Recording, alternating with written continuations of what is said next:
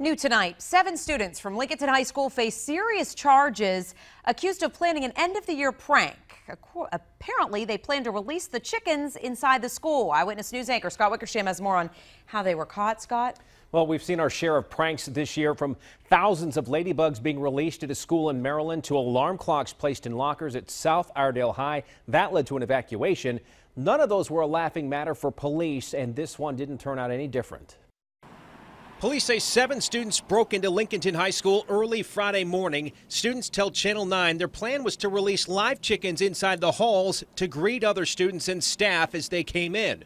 But investigators say they set off an alarm and they were all caught in the act by responding officers. And those involved told Channel 9 all 7 were suspended and 6 seniors cannot walk during their graduation ceremony. I think that's a little excessive, it's a senior prank. Derek Zerline, who graduated from Lincoln High, doesn't agree with keeping them out of graduation. They worked hard to graduate, especially if they got good grades and stuff. Let them walk. It is a funny senior prank, but apparently since they broke in and they caused vandalism. 15-year-old Landon Demers understands the serious nature of what happened, but wants to know more about the damage to the building. So if it's serious, then it's understandable, but if it's like minor stuff that the chickens caused, then they should be reasonable. But police did press charges, and tonight 7 students are getting a lesson in life they never wanted to get from their school.